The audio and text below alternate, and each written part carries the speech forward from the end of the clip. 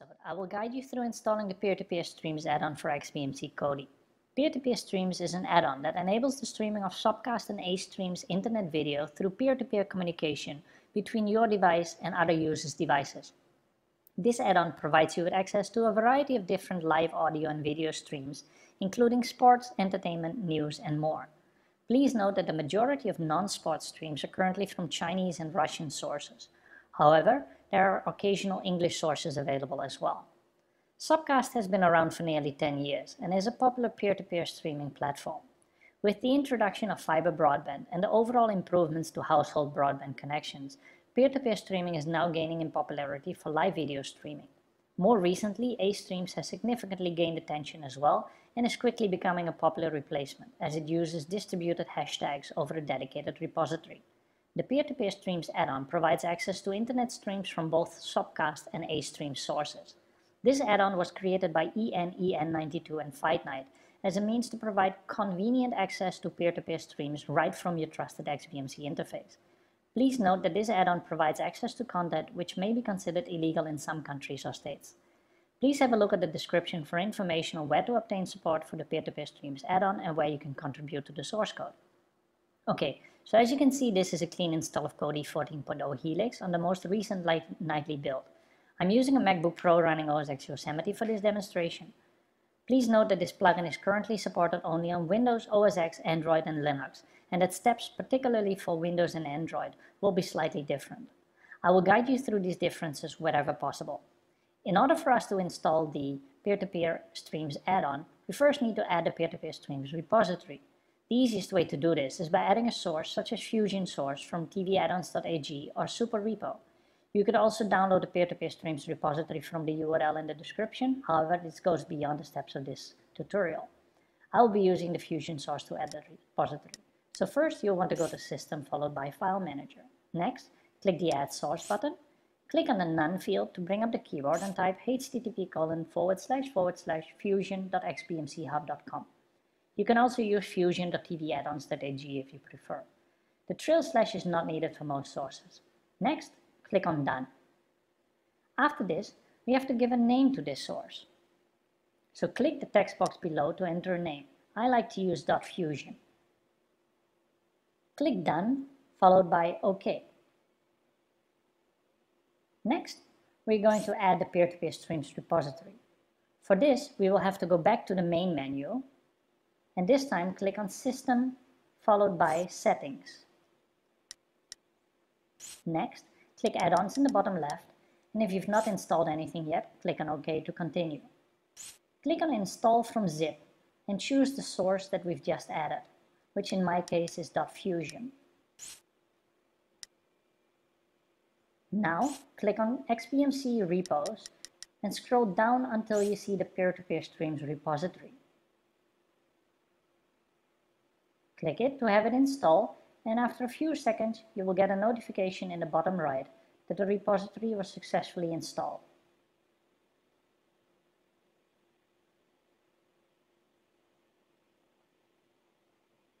So the last thing we need to do is to install the actual add-on. For this, we click on Get Add-ons, followed by the Peer-to-Peer Streams repository, and finally Video Add-ons. You could also get to this screen by going to Videos and then Add-ons, and finally get more from the main menu.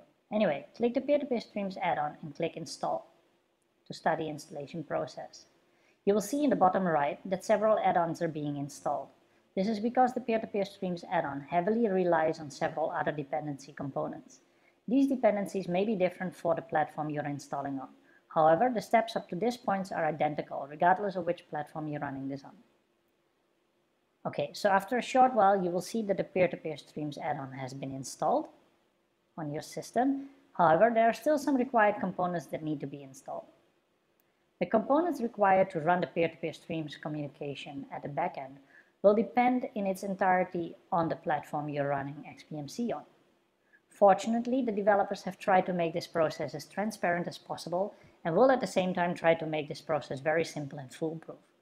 So the first time that you're starting the add-on, it will guide you through a couple of steps to complete the installation of your required components for your platform.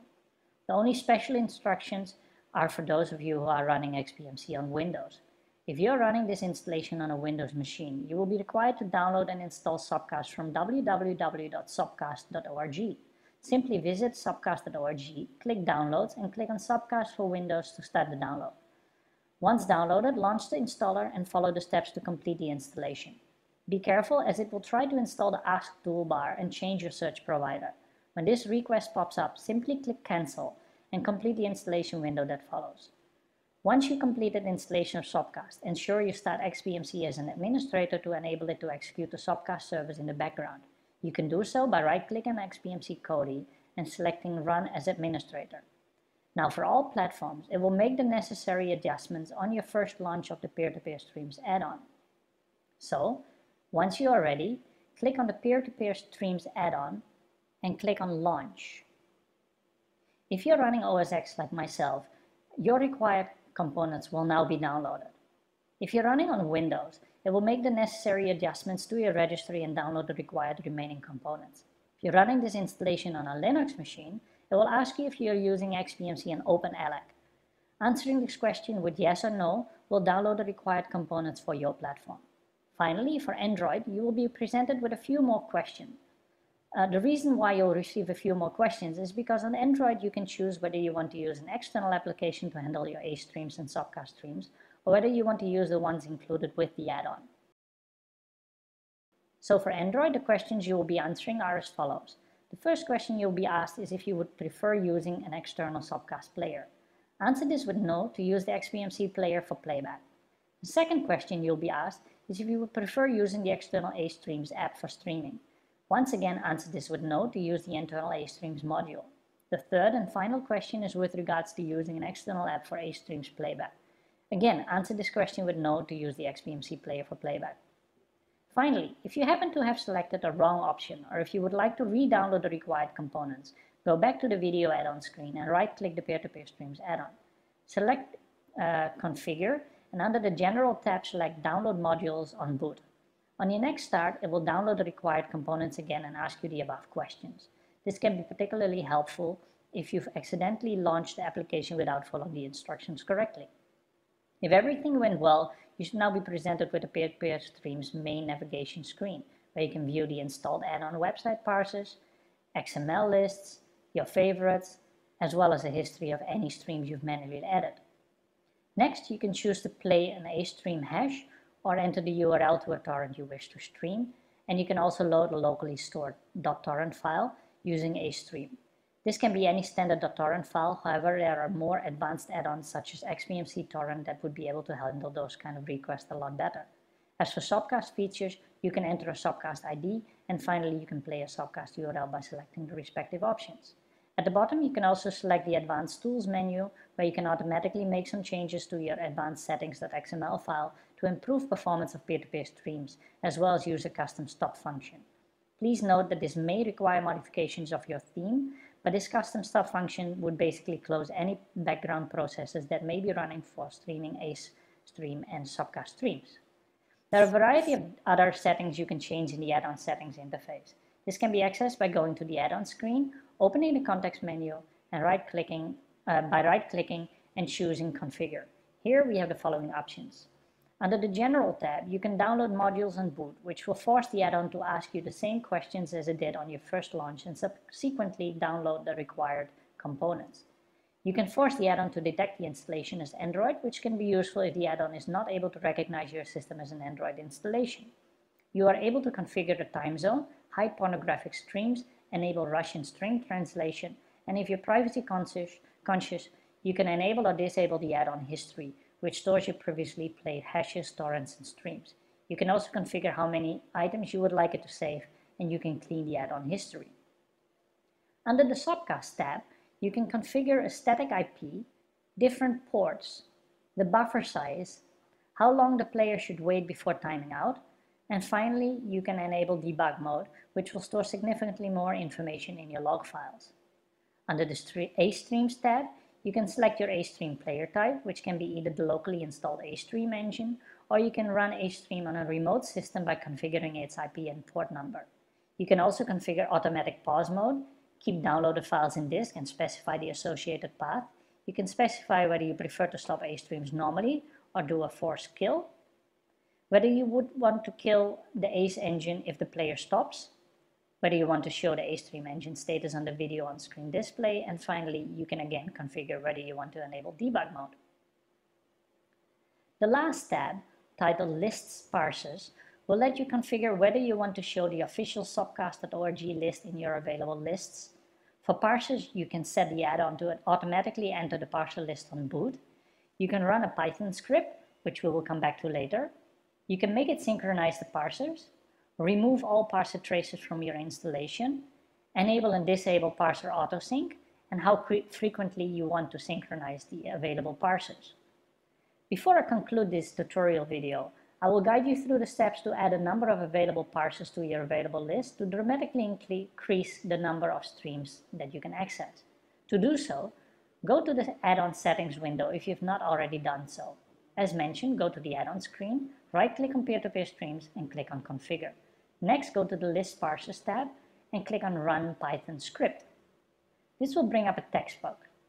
Here we can enter the URL to any Python script. In our case, we're going to be adding a parsers for peer-to-peer stream script by entering http://parsers for P2P streams.googlecode.com/svn/trunk/master/test%20 all.py, including the %20. You could also replace the %20 with a space, which would make it test space all.py. Please note that I do not maintain this script file, nor do I have any control over which streams are included. The instructions for this script also mention that you can use http://bit.ly/all-parsers as the URL. However, I have not been successful doing that. Once you click on Done, followed by OK, this Python script will add a variety of different stream sources such as ArenaVision, WYSIWYG, UCOS, and more. These parser add-ons can now be found under the add-on website parsers entry in the peer-to-peer streams add-on main navigation interface. All credit for this Python script goes to Smokey666 from tvaddons.ag. The URL to this forum entry can be found in this video's description. If you're running into trouble playing any of the streams, please note the following. Your stream performance will heavily depend on your connection and bandwidth, whether your internet service provider throttles torrent connections, your system performance, how many peers are available for your stream, as well as whether the stream parser is still working properly. Finally, there are some people that have complained about Sopcast performance on Kodi and later versions of XBMC Gotham, which would only play for about 3 seconds. My recommendation is to upgrade to a more recent version of the add-on the moment it becomes available, or to use a different stream for the time being. Alright, that is it for this video. I hope you liked it.